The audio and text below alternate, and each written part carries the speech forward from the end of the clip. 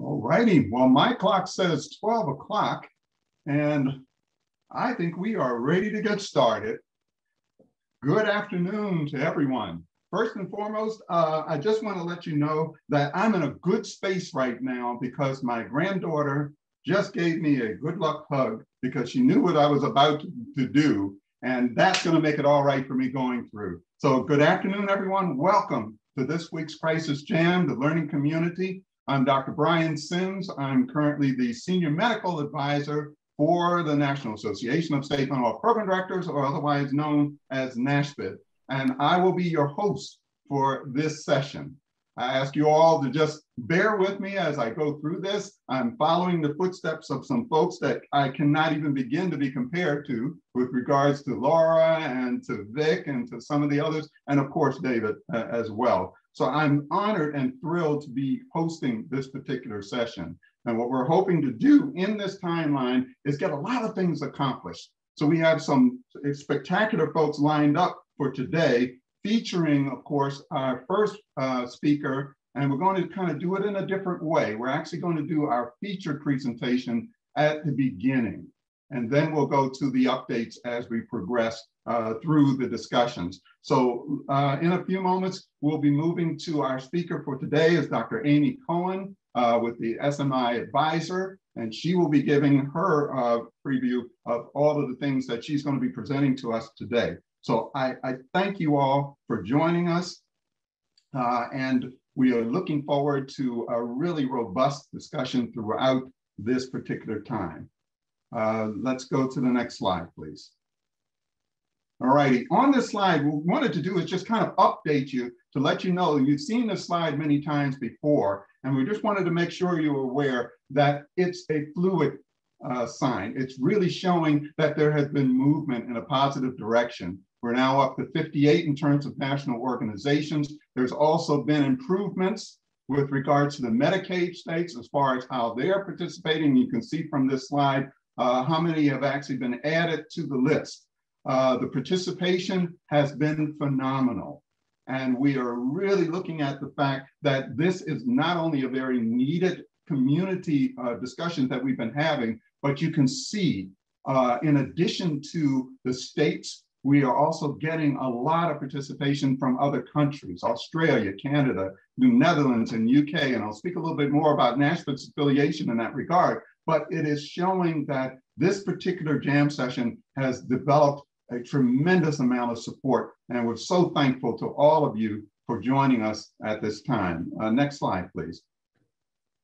This is our crisis talk line. This is something available to everyone. If you come into the crisis line, what you will see here are a number of resources that are readily made available to you. If you would like to have weekly reminders or something through the newsletter, you can also go through the links. And next slide, please. You can go down and take a look at some of the various sessions that have already taken place. And as you can see on this slide, the session that we just had just last week is available for your review. I would also ask, and I'm sorry, going back to the slide that just talked about the number of states that have joined, if any of you have not yet been joined into that state count, we ask you please to get in contact with us so that we can update that. So you can go ahead to the next slide, please, and the one after that. Great. So this is a wonderful slide. I love this particular slide because it's so chock full of information. Maybe not in the beginning as you're looking at the scaling graph that's kind of going up and down, but as we add more meat to it, what you will see is that it provides you a breakdown of those 360 some odd individuals who are now part of this learning community and how they're broken down. What you're seeing is that we have a number of individuals that represent national organizations, provider organizations, the organizations, and the lived expertise group. That is so wonderfully important to have as a part of it. In addition, we see the office behavioral health leaders, and I think there's one more to add in there. There we go. Okay, as far as state staff and looking at researchers. And then at the top right, what you'll see is also the inclusion of SAMHSA and NASPID groupings and the court and legal consultants, and of course, our very noteworthy colleagues with Vibrant and health plans and policies and so forth. Next slide, please. Here we have our quote for the day, and this is really coming from Roadrunners involving the role and impact of law enforcement in terms of transporting individuals with severe mental illness. And as you have seen through the theme throughout, it has been about crisis intervention and having that first stage be that kind of connection that is going to be helpful in really taking individuals' needs into account. And what you notice from this is that 70% of the law enforcement individuals from this particular study show that they're dispatched in terms of responding to mental health crisis calls. And 30% of them are unplanned encounters while they're on patrol. Next slide, please. And the quote itself for today is, the survey results indicate that 10% of law enforcement agencies' total budgets was spent on responding to and transporting persons with mental illness in 2017. Phenomenal to take home that data. Next slide, please. We are now at the level of moving to our featured speaker for the day. I am so proud and so honored to present to everyone Dr. Amy Cohen, who will be presenting today on routinizing crisis planning. And at this juncture, she is well known to us, well known to NASPID. I'm going to turn it over to her, and considering the timelines, looking forward to wonderful. So Amy, thank you so much for joining us. Thank you for being a part of this discussion, and I will turn it over to you. Thank you so much, Brian. I really appreciate that. So I'm a longtime lurker on this call, first-time presenter. So happy to be here today, and a little unusual. Usually we warm up to the featured presentation. So we'll just kick it off here. I'm joined today by Joanne Yang, who will be presenting with me. She's the project manager for SMI Adviser, and I'm the director of this group. And we're going to talk today, I'm going to introduce you just to a tidbit about SMI Adviser, but then really focus on our work about routinizing crisis planning and hoping to leverage the expertise of this group to think about where we're going with this. Next slide. So SMI Adviser is actually formally called the Clinical Support System for Serious Mental Illness. We are a SAMHSA-funded initiative implemented at the American Psychiatric Association. We are currently beginning year 4 of 5 years of funding. Next slide. So here's our vision statement at SMI Adviser. Our goal is to transform care for people who have serious mental illness so they can live their best lives.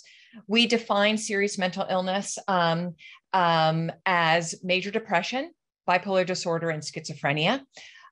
You know, I'm speaking to the choir here. Many people on this call have started their careers and spent decades with this same exact vision. And so we are just a piece of the puzzle and proud to be part of it. Next slide. So we really focus on the SMI care team. That is, here you can see doctors, nurses, counselors, PharmDs, social workers. Also, we have representation from those with lived experience, both as family members and as individuals. Next. Next. So we offer 3 areas of support to the field. You can do 2 more clicks. Thank you. So we offer free education. These are webinars as well as virtual learning collaboratives for deep dives.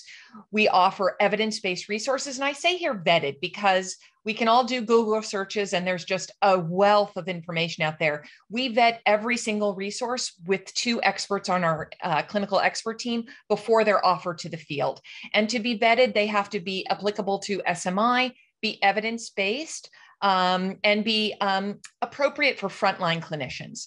And lastly, we offer direct consultation to clinicians. Again, this is free, and we respond within 24 hours on a working day. So again, I just want to put this out there that we are here to support the field, and many on this call are leaders in the field, and we would love for you to spread information about what we offer. Next slide. I just want to say there's two ways to reach us at SMI Adviser and to access the offerings that we have. We have a website, smiadviser.org, and to date, we've had over 1 million visits to our website. You'll see there on the picture, there's 2 tiles on the front, one for clinicians and providers and one for individuals and families. And you can enter either side and access our assets. I also want to say that we have an app. Who doesn't have an app these days? But we have an app and you can download it at smiadviser.org/app. This is our SMI Adviser app. This is where we have everything that we have on the website, but also we have some gold standard assessments. You can see here PHQ-9, GAD-7, and a few others where the clinician can use it right in the clinical encounter. The gold standard assessments, you're able to enter your responses, it scores automatically and offers interpretation automatically. So we would love for individuals on this group to spread the word about accessing our assets. Next slide. Now, in 2019, in the previous administration, when Dr. McCants-Katz was the head of SAMHSA, she came to SMI Adviser and said, I really want to move the needle more on crisis planning. And maybe she had the vision of what was coming. And so she really said, I want you to think about ideally a technology-supported way to improve the building and implementation of psychiatric advance directives. So we began to think about building a way to build a crisis plan first with treatment preferences, and then a way for individuals to turn that crisis plan into a legal psychiatric advance directive recognized by their state of residence. And additionally, we wanted an easy way, and ideally multiple ways, for them to be able to share their PAD that they develop with their trusted supports, which may also include their clinical team. It may include family, but it may include supports that they define in their own way. But again, the individual creating the PAD has the power to share it. Next slide. We wanted to consider a few things in the development. One, we wanted it to be compatible both with iOS and Android platforms. And we wanted to consider reading level, literacy, and any cognitive deficits that are often can be associated with the disorders that we were thinking about. And we wanted to avoid any data saved in the cloud. Next slide. We knew that we were not alone in this effort, that many people have made incredible strides around psychiatric advance directives and crisis planning. And we went to many of those people in the field and said, please help us build this in the best way possible. We relied heavily on the National Resource Center on Psychiatric Advance Directives, including Marvin Schwartz. We went to the National Alliance on Mental Illness to look at each screen to make sure that the reading level and the approach would be palatable to our audience. We also leveraged the expertise of Deb Peinels at the University of Michigan Medical School. Next slide. We also went directly to the field, the people who are in touch with those who may want to create a psychiatric advance directive. And we engaged with 3 pilot sites. And we engaged with these sites through Nashville. They really helped us identify the sites that we might connect with. So here are the 3 sites, 2 in South Dakota, 1 in Georgia, and they really gave us feedback on platform compatibility, printing and transforming PADs, overcoming hesitancy to even create a PAD, both by staff and by clients, and also to help socially isolated clients think about who would be a good witness to their PAD or a decision maker. And I would say that what we developed was so improved by these 3 pilot sites. And I'm so proud of what we developed. And I'm going to let Joanne Yang, who really led the development and the pilot testing of this, walk you through a little bit about our app. Thank you so much, Amy. Next slide, please. So we created the My Mental Health Crisis Plan app for 2 use cases. Individuals can create a PAD for themselves, or a facilitator can help a client create a PAD. So a facilitator in this case can be anyone on the mental health care team who can help the client think through the treatment decisions in the PAD. When you start creating a pad in the app, you can select pad for me or pad for someone else. When selecting pad for me, you will be able to complete the form, sign it in the app, and save a PDF version that you can share with your trusted supports and treatment team. This is intended for when the individual is creating the pad on their own private mobile device. Additionally, we want to encourage facilitators to help people create pads as a routine part of care. And this can happen in both inpatient and outpatient settings. That's why we created an option for facilitators to use the app on a shared device at their practice, securely transfer the data onto the client's mobile device, and easily delete the data from the shared device so that they can help other clients. We recognize how important facilitators can be for increasing the use of pads. So we have also published a step-by-step guide for facilitators that I will be happy to share via email after this call. Next slide.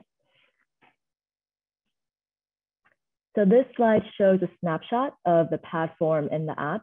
The user can designate their emergency contacts and supports, such as friends, family, and treatment providers. On the user's own device, as long as the pad data is saved, their emergency contacts are also saved. And there's this cool feature called I'm in crisis that allows the user to create a pre-written text message that they can send to their contacts with the click of a button. The remainder of the form asks the user to state their preferences for treatment, including treatment facilities, types of treatment, healthcare professionals, and medications. They can list what they want and also what they do not want. The pad form is modeled after a template developed by the Bazelon Center for Mental Health. And as Amy mentioned, we worked with experts from NAMI to make the language person-centered and easier to understand. Next slide.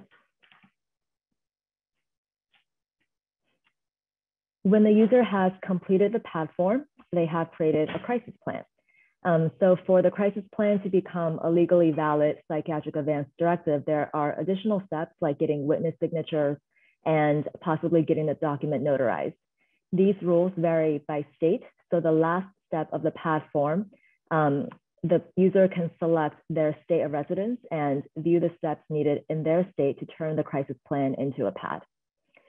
The user can also directly sign in the pad or in the app, I'm sorry, and also get their witnesses to sign in the app if they are available. If not, the user can download a PDF of the crisis plan and have their witnesses sign at a later time. Next slide. So we know that the most important thing to do with a completed pad is to share it with trusted supports and treatment providers.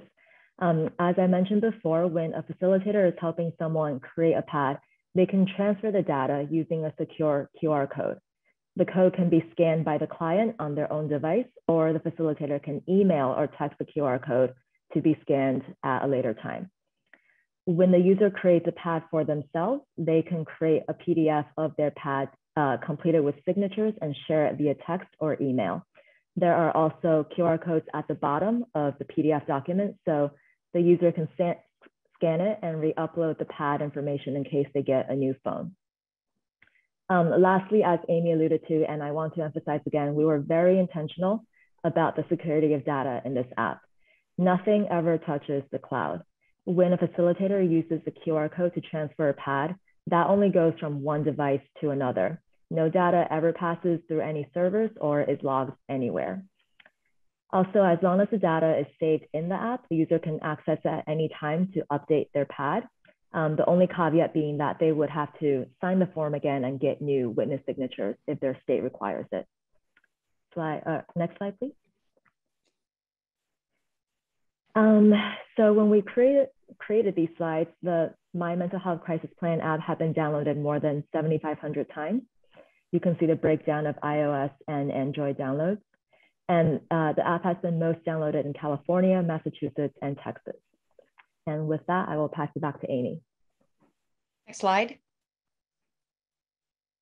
So I think where we want to sort of leverage the expertise on this call is that we've been thinking a lot about a national registry for PADs.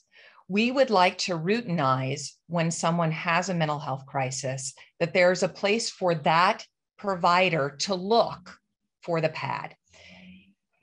In our original thinking, of course, we thought, well, they'll have it on their phone or they will have shared it with somebody. But to really routinize emergency physicians, people who are thinking about, what does this person need in their mental health crisis? We really need to routinize a place for them to look for this information. And so I know that there are probably individuals on this call who have thought about this, have pushed this in the past. I talked to David Covington about it. He said, oh, a few years back, we thought about this and we didn't get very far. But I feel like this could be our moment. This could be our moment to really routinize being able to keep the pads someplace and being able to train responders to look for it so that the voice of our individuals who are having the crisis is represented. Many of the things we found when we were creating this was, why should I make this? No one's ever going to look at it. No one's ever going to consider it. And, Joanne and I thought, well, there's a little truth to that, So how do we routinize our responders to look for this? And one of the ways I've been thinking about is having everyone's in a place so that we could say, here's where you look. But next slide. I want to just say, I'm going to open it up to the round table, but that's sort of where I'm at and where I would love to sort of direct the conversation. And I will be looking through the chat to see if there's any questions I need to answer, but also feel free to email me at acohen@psych.org. And I'll turn it back to you, Brian. Thank you, Dr. Cohen. Phenomenal presentation. Before we turn it to the roundtable, I just wanted to comment, not a question per se, but a comment that we're getting a lot of positive comments in the chat box that really indicate not only their usage of the site, but how facilitated it is and how much information they're able to gather. So you have a lot of folks on your team with regards to the popularity and the accuracy of this. So kudos to you all. We would like to move to now the roundtable. And representing the roundtable today, we have Dr. Terry Brister and Charlie Smith from the SAMHSA Region 8 element. I'll turn it over to you guys. Thank you. All right, Terry. Yeah, Terry, do you want to go first? Thank you. I was going to say, we didn't talk about who was going to go first. So thank you for that. I appreciated being invited by Amy to join her to provide a response to her presentation. First of all, I've watched the numbers grow on this call, and it thrills me beyond measure to see the level of interest and people getting together to address these issues. I am the family engagement expert on the SMI Adviser project, have been involved with the project from the beginning. I'm the National Director of Research, Support, and Education at NAMI. And one of the things, I want to respond first just to SMI Adviser in general, and I've seen some of the comments in the chat. I was a community mental health clinician for 20 years and would have given anything if something like this had been available then, because in school, we're really not trained how to handle people with serious mental illness, much less people with serious mental illness in crisis. And what we know, I knew it then, and I've certainly learned it at NAMI, is that many times that's the first place that families and individuals first get exposed to anything. And all too frequently, we know their first exposure is not a healthcare professional, but it's frequently a law enforcement professional. Having something like this, whether the idea of routinizing pads is phenomenal. Developing crisis plans is something that we preach at NAMI on a regular basis for families and individuals. And I want to add that with SMI Adviser, not just the pads, the crisis app, but the family voice and the individual's voice is always a huge part of everything that's developed, all the resources. And the fact that this app is available on your smartphone, almost everybody has a smartphone and can access it. And the fact that family members can develop a crisis plan as well, I think is just phenomenal. So yes, I'm part of SMI Adviser, but I'm also a huge fan and think I would be even if I wasn't. But again, just appreciate the opportunity for this group to get a glimpse into what the resources are that are available. Terry, thanks. And this is Charlie Smith. Amy, thank you very much. We are at SAMHSA and clearly here in the Region 8 office, huge SMI Adviser fans, so your fan club continues to grow. And really, again, thank you for the invite. For those of you who don't know who I am, I'm Dr. Charlie Smith. I'm the Regional Administrator for SAMHSA out here in the Denver office. You know, for me as a clinician, the work that I've been involved in regarding crisis services has been like Terry at the ground level, both here as well as also in New York City, but also through the administration and management, being a state director here in Colorado and now with SAMHSA. You know, and kind of thinking about this work, this 988 crisis jam, thinking about a crisis stabilization system, you all are leading our efforts for the country, and really want to thank all of you on this call and all of the leadership that's represented. But for me, I also think about, okay, what are we aspiring to? We are really aspiring to this equitable and stable, person-focused, person-centered healthcare system. And it's one that I frequently talk about, how we got to get to a place where we can talk about our emotional and mental struggles in the same way we talk about a sprained ankle, arthritis, and erectile dysfunction. We're not there yet. And I know that we're all trying to move in that direction. But this conversation, the conversation about 988 and crisis services and PAD, moves us in that direction. I think really what's cool about the Psychiatric Advance Directives, it really leverages that person, the patient's voice. It engages their family, it engages their stakeholders. It engages how they want to be treated, particularly in a crisis. And that's really at the cornerstone of when we think about a self-directed, individualized, recovery-oriented system of care. And I really want to applaud the work that is happening not only in SMI Adviser, but I think about 25 other states that have passed laws with regard to psychiatric advance directives. Here in Colorado, the Psychiatric Advance Directive was passed in 2019. It's House Bill 19-1044.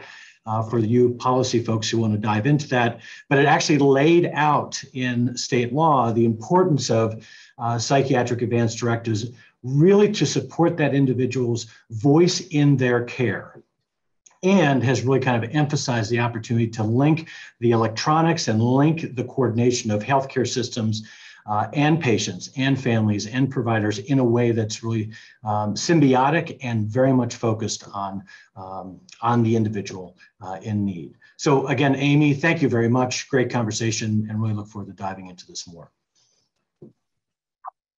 And thanks to both of you for the questions and the review. We do have a couple of questions and a little time here. If you don't mind, Dr. Cohen, I will kind of read you what was listed in the chat box. One question that was raised is the thought of having this accessible to 911 telecommunications and first responders, sort of like safety profiles offered through services like Rapid SOS and Smart 911? Is the question, is that a goal? I'm sorry. It seems like they're asking if it is like those examples, if your system is set up like the safety profiles that would be offered in places like Rapid SOS and Smart 911. I'm embarrassed to say I don't know about those.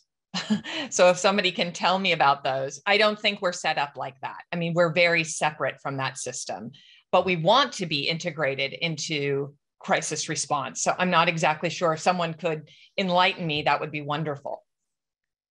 Right. And the person can email me at acohen@psych.org, and we could talk more about it to see if there's a way that we could make something like that aligned. And thank you for saying that, because I did want your permission first before we kind of put it out there. But for those that have questions and where we're unable to get to them, and Dr. Cohen, if you're okay with that, yes, have them definitely send it. Yes, many people who've written in the chat, I've been writing down your names, whether you like it or not, and I'm going to contact you to help us think through this. So I appreciate that. Now, there was another question raised that said they would love to see, and maybe more of a statement than a question, would love to see a box key that they could check to see if they would want it linked to crisis hubs in the state versus a national registry. Huh, that's a really good idea. And I can imagine, I guess in my fantasy, I was sort of thinking like, if I was at my parents' house in another state and I had a crisis, I would want, if I went to the hospital there, them to be able to access it, even though I'm living in California. But I think that's a really good and might be something that feels more palatable to someone to be able to keep it within the state rather than at the federal level. I think that's a really good idea. And I'm going to write that down as another way to think about it. And that's something we could even talk with whoever wrote that in, could email me, or we could talk with NASHBIT about the idea of state level registries. And I know someone from Michigan wrote in and said they want to push something like this forward. So we've been contacted by a couple states. So maybe state level is the first thing to tackle. Very good. And Amy, I think I have another one here. I'm confident philanthropy would be interested in helping support the state or a group of states who are interested in the PADs being accessible during a crisis through a registry network where individuals could designate access or restrict to local, state, and or national networks. They're confident that we could raise interest from many foundations. So this sounds like a note of support being given. And again, I will say to the person that wrote this, please, she has opened her doors for contact. Be in contact with her, and I'm sure she'll be available to discuss that more in detail. Or am I taking it out of your mouth there? I put that person's name on my list. But I think again, everybody's thinking in the same way. How do we balance what would be palatable to the individual writing the crisis plan in PAD versus how can we make sure that that voice is heard at the moment of the crisis?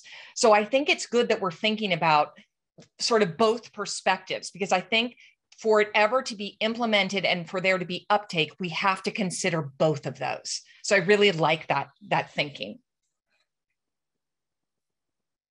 Thank you so much, Brian.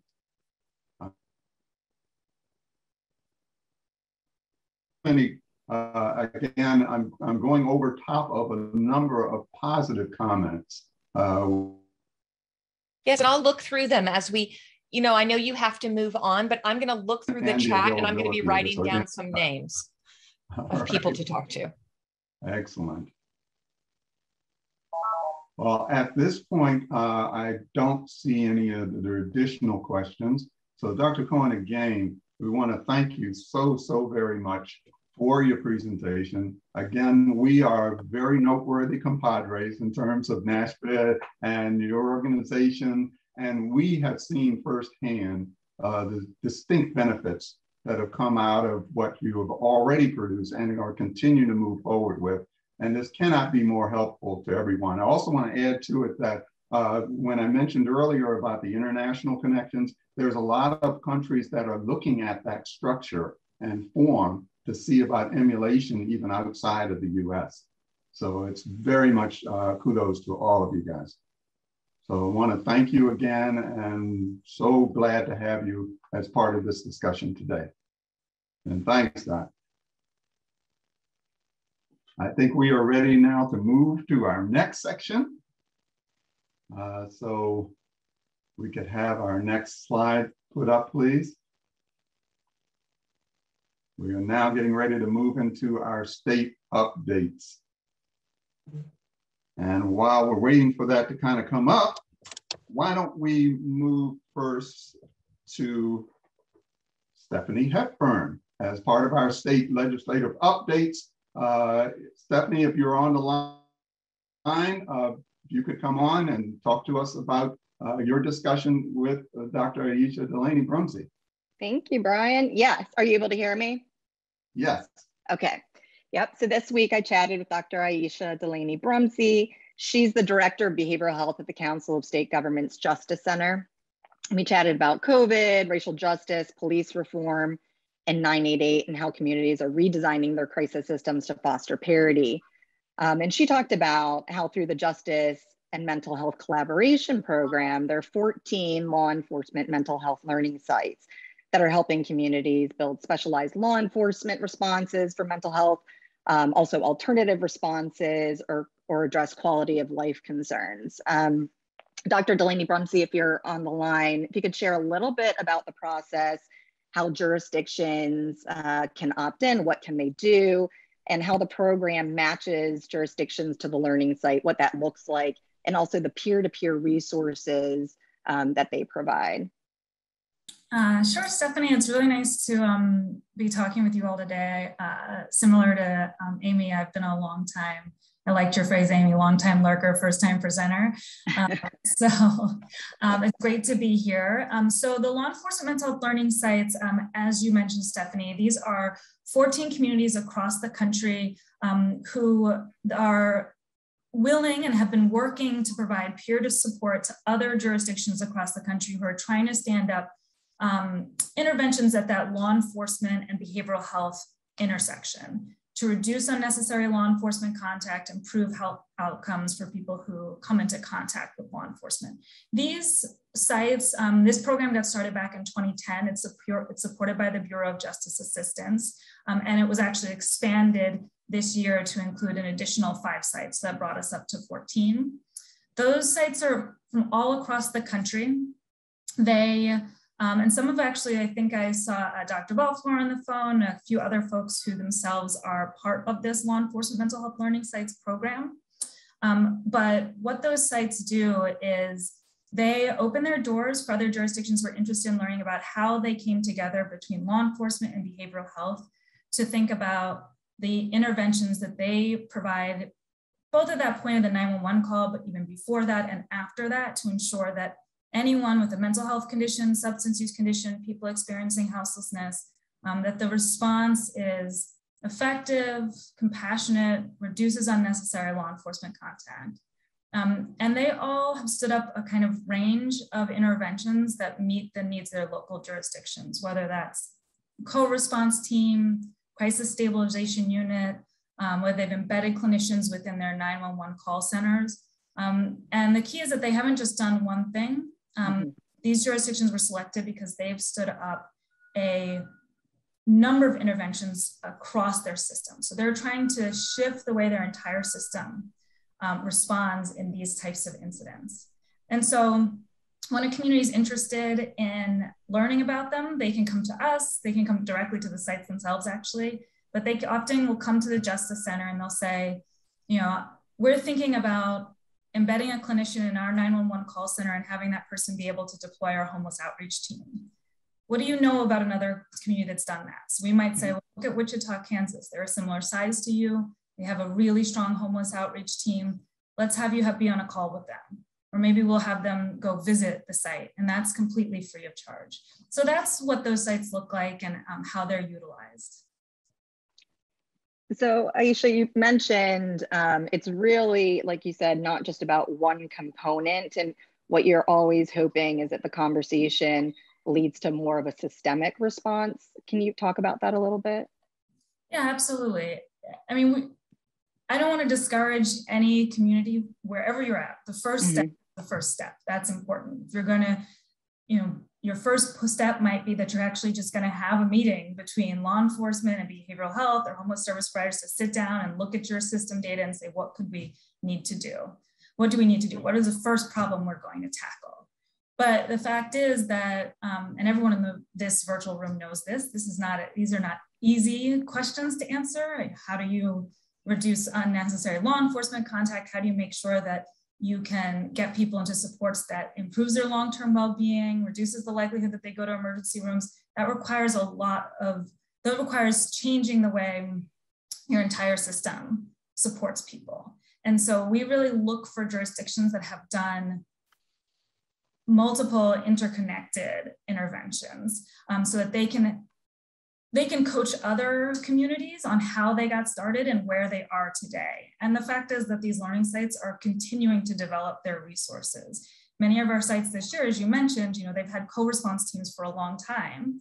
They might have even had crisis intervention teams, which are teams of just specially trained law enforcement officers who respond to mental health calls. Then they built their co-response team where they have maybe a social worker and a law enforcement officer paired together to respond to calls. And now they're thinking about extending and adding in teams where behavioral health professionals are responding to 911 calls. So mobile crisis units that can go quickly to those emergencies.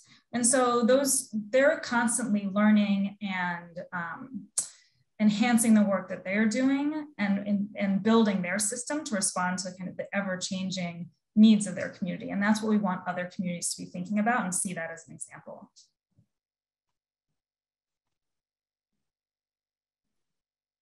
Brian, I'm going to pass it back to you. Thank you so much, Dr. Delaney Brumsey, for chatting with us today. Yeah, absolutely. Thank you, Stephanie. And thanks to both of you for that wonderful presentation. And Dr. Delaney Brumsey, I do want to suggest to you that there was a lot of positive, I guess, vibes, for lack of a better word, that's moving in that direction, because some of the states that we've talked to have really illustrated that they're so willing and ready to get into that type of connection. And it's just great to see that you're moving that way, and all the best as far as how this goes for you and in terms of helping others. Thank you so much to both of you. And let's move to the next slide, please. Great, thank you. We're now moving to the SAMHSA portion, and I'm not really certain if either Anita or John are available on the call, but if there are any other representatives from SAMHSA who are on the call, please open your lines at this time. Hi, Brian, this is Jason. Hi, Anita, how are you? So Anita and John both are off today. So I don't think there is any other updates that I can provide today. Yeah, we'll definitely provide updates next week. I know Richard is there. So Richard, you wanted to give any updates? Please feel free to. Sure, I would be happy to. So there are a number of continuing areas of activity that's important to be aware of, and I'll just mention a couple of them. We had the first meeting of the 988 working group. That's part of the Suicide Prevention and Crisis Care Subcommittee of the U.S. Department of Health and Human Services Behavioral Health Coordinating Committee. Now, I know that's a mouthful, but it's also something that is quite important, because I think that this is the strongest effort to unify all of the operating divisions and staff divisions as part of the U.S. Department of Health and Human Services around suicide prevention and crisis care. That subcommittee is headed by our Assistant Secretary and the CDC Director, Rachel Walensky. And we have now drilled down to work specifically on 988 within that venue. That work group is co-chaired by myself and also by Ellen Blackwell from CMS. Also, and Anita mentioned this, I think in the last week or two, but we had a great effort looking at children's crisis services. Melinda Baldwin from CMHS really was a leader in pulling that together. That took place, and we're looking to continue to deepen the importance focus of the role of children and youth within a transformed crisis center. And it certainly appears that there are increases in suicidal ideation during this COVID period among youth. We know a CDC report had a 50%, it's pretty staggering, a 50% increase in suicide attempts being seen in emergency departments for girls aged 12 to 17. So I think the Melinda Baldwin's leadership on that and Dr. Everett's leadership on that is really an important piece. There's so much going on with 988, obviously, that SAMHSA is engaged in. It would take the rest of the time to go over all of it, but we promise to keep all of you informed. And Thiessen has been doing great work at overseeing the set aside for the mental health block grant as states have begun to really work toward implementation of that. Well, Dr. McKeon, thank you so much for that. I did have a question that was raised in the chat box. It was asking, how can one access the report that's been submitted to Congress? And can the public view these meetings? If so, how can you access them? Okay, so in terms of the reports, I presume that the question is about the reports to Congress that were required under the Hotline Designation Act. Those are not available yet. Those are currently, they have both been submitted through the federal clearance process. And so we are hoping that that process will be finished shortly and they will be transmitted to Congress. And once they are transmitted to Congress, we will then begin to actively look to how we can share them with stakeholders. But right now they are still in the clearance process there. They have been, SAMHSA has finished its work, put it into the clearance process. We're now waiting for feedback back, then it will go to the Hill. Okay, thank you, Doc. There was also a question, is there a way to get involved with the group focusing on children's systems? I would suggest that if anybody's interested, you're free to send me an email at richard.mckeon, M-C-K-E-O-N, at samhsa.hhs.gov. And I will get that information to Melinda Baldwin, who has really been the lead on moving that forward. I think it's really highly likely that there will be some additional pieces of effort in there. And it's great to know about who would like to be involved, participate, and help with this vitally important effort. So you get the other thing you can do is, I try to be on these calls whenever possible. You can certainly contact me through the chat and I'll try to copy down your information. Great. And Dr. McKeon, thank you so much. One last thing before you go. If you're looking at the slide right now, I was wondering if you were aware and could address this particular slide involving the AmeriCorps state and national public health funding priority. Are you? Yeah, so so we are aware of this. I personally just became aware of it relatively recently. So our 988 team has been looking at this and looking at it, for its potential and distributing the information so that groups such as our local crisis centers who participate in the Lifeline Network are aware of it as an opportunity. I also see that there's a question in the chat that would most appropriately be directed toward Thiessen. Yeah, I did see that from Kristen. Kristen, yes, we received plans from every state and territory related to the crisis stabilization programs. But one of the things we learned is that states are quickly evolving in terms of what they are doing with the crisis stabilization program. So what they submitted in March may not be the case right now. There may be changes, but we are also tracking what states are doing, and we can definitely, give you an aggregate kind of information as to where states are. Also to the fact that NRI, I know Ted is on the call. They are also working with states in terms of tracking where the crisis stabilization and mobile crisis teams are in terms of implementation. Ted, you wanted to say something about that? Sure, yes, we've been working at the NASHBID Research Institute with the states and have a report that should be public in the next week or so, looking at the crisis continuum that each of the states are supporting. And that's just going through its final review. We have our steering committee meeting tomorrow afternoon.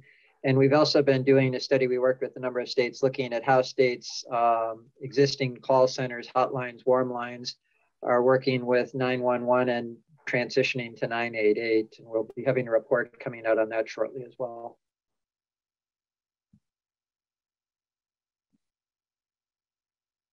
Thank you all again for a very comprehensive report. I think at this point we're going to move on. I'm going to do highlight for NASHPT a recent meeting that took place between NASHPT and our alliance with the IIMHL and the WIDL. And IIMHL is the International Initiative on Mental Health Leadership, and they also have a sister division of the International Initiative on Disability Leadership.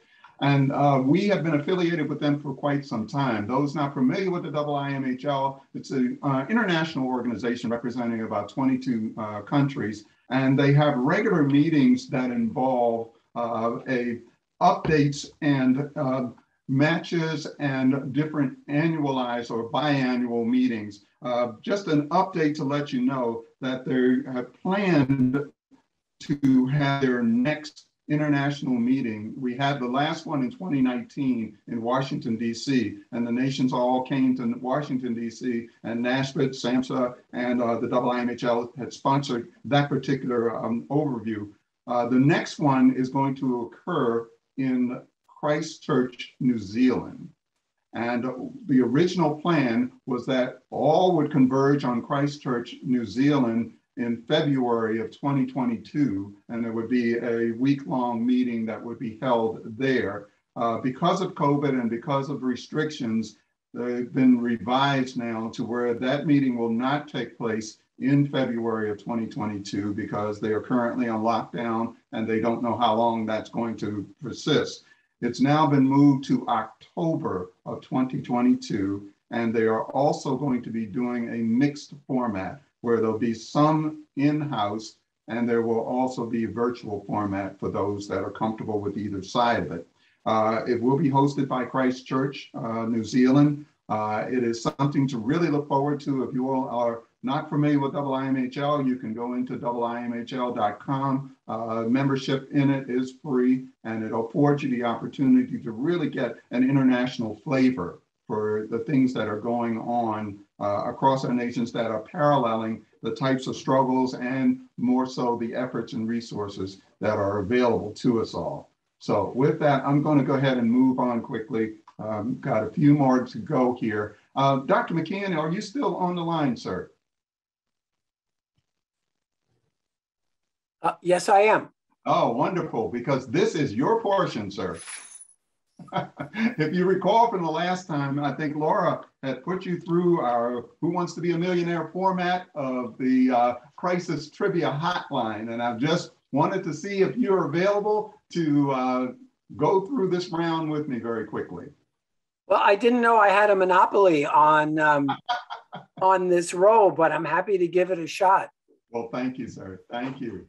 Well, we're going to do it in the same format as Who Wants to Be a Millionaire, and I'll pose the question to you, and you will have options, of course. You can phone a friend, or you could ask the audience in terms of an answer, and then we'll go ahead and go through it. So in 2016, the National Action Alliance for Suicide Prevention Crisis Service Task Force published a framework that featured 3 core services that would serve as the chassis for SAMHSA's national guidelines for behavioral crisis care in 2021, okay? Next slide. The question that we're raising is, which state most inspired the 3-element model mirroring, the 911, EMS ambulance, and hospital ED systematic approach of emergency medical care? And we go to the next slide. Yes. With the 3 components listed: someone to call, someone to come to you, someplace to go and stay. So the question, Dr. McCann, is which state most inspired this in terms of these 3 elemental models? Okay, so let me just start by saying that the framing of someone to call, someone to come to you, and some place to go and stay came from was the vision of Dr. Anita Everett. And so I want to give full credit to her. Excellent. For that easily understandable way of framing the key elements of the model. And before I answer the question about which state, I think there are a number of states that are doing great work in this arena, ranging from Connecticut. I'd be remiss if I didn't mention our Assistant Secretary, who had recently been the commissioner there.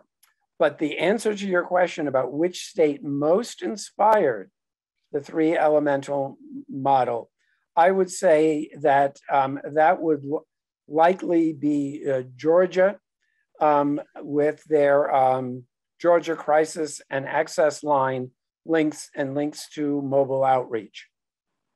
Righty. Well, in the interest of time, is that your final answer, sir? That is my final answer. Okay. Well, then we'll go ahead and post the answer. Oh, okay. Actually, Governor Hickenlooper and the Colorado legislature. So thank you. Very good. But Colorado did not implement the full model. So that's a great point there. That was included in their initial funding announcement there. So great point. You stumped me. Not me, sir. But in the same token, in the chat box, I will let you know that Georgia really liked your response. So let's move on to the national initiative. Sarah, if you're on the line, if I could get you very quickly to give us a kind of an overview, you, Natalie. Yeah, and I'll be very quick. If we can go to the next slide, this next 24 to 48 hours, there's a lot going on. So I'll just quickly flag that we are coming up to the deadline to start fiscal year 22 and still do not have any new funding for FY22 signed into law. So we're looking to see if the continuing resolution gets over the line by midnight going into Friday. And there's also ongoing debate around the raising the debt ceiling, which looks like we've got another few weeks for that. And then the reconciliation package is kind of taking a bit of a backseat given the next 48 hours and what we have to get done to keep the government open. So hopefully we'll have a better update next week, but a lot going on in the Hill, and hoping we can get through this and then be able to go back to some of these priorities. Of course, very important to keep the government open and debt ceiling being raised. Well, thank you. Thank you so much for the brevity, but thank you for that information. Can we ask if Paul is on the line? Paul, would you like to just say a few words with regards to the calculator? Sure. Thank you, Brian. I would just mention, look, last week we talked about 20 states receiving awards to advance their mobile crisis services. And those that have gotten on the calculator, which is on that crisisnow.com website under tools that NASBIT operates, you would see that, look, we project roughly a typical state of 6.5 million people would have a $15 million spend on mobile crisis services for their 55 teams. But of course, the state general fund is 7.1 million, largely based on that 85% enhanced federal match that we've seen come through. But this is, look, it's a spreadsheet, Brian, we know this, and not everyone shares my love for spreadsheets. So I do want to announce we have engaged a fantastic partner in McKinsey & Company's Center for Societal Benefit for Healthcare. And we're working on a version 2.0, which is going to be more of a web-based platform that's going to offer a whole lot more flexibility. It's going to look at what you have now and where you're trying to go and structure those things in a way that I think is going to be much more user-friendly. So at least wanted to introduce that's coming, but right now we still have the spreadsheet on crisisnow.com. All righty. Well, thank you so much. And in the interest of time, because we're right up at the end of the time, if you'll go to the last slide with the coming soon, please.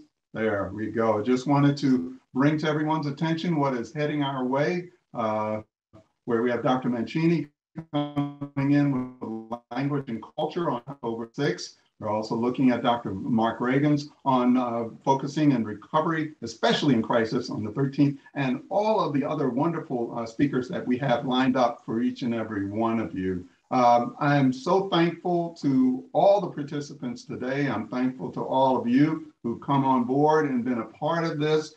Please thank you again for joining us for this week's session, and hopefully we'll have a fruitful, productive week and we'll look forward to seeing each and every one of you on next week. Thank you all so much for joining us.